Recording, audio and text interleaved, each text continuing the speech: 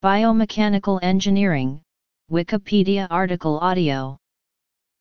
Biomechanical engineering is a bioengineering subdiscipline, which applies principles of mechanical engineering to biological systems and stems from the scientific discipline of biomechanics. Topics of interest in the field include biomedical engineering and agricultural engineering.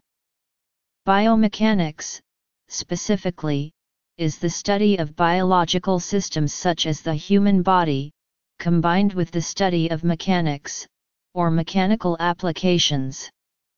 Using the skills learned from biology, engineering, and physics to research and develop for health care, such as organs that have been made from artificial materials, or new advances with prosthetic limbs. The creation of biomaterial, which is a fake material that can be integrated into living tissue or can live in sync with biological material, is one of the biggest advances in medicine to this day.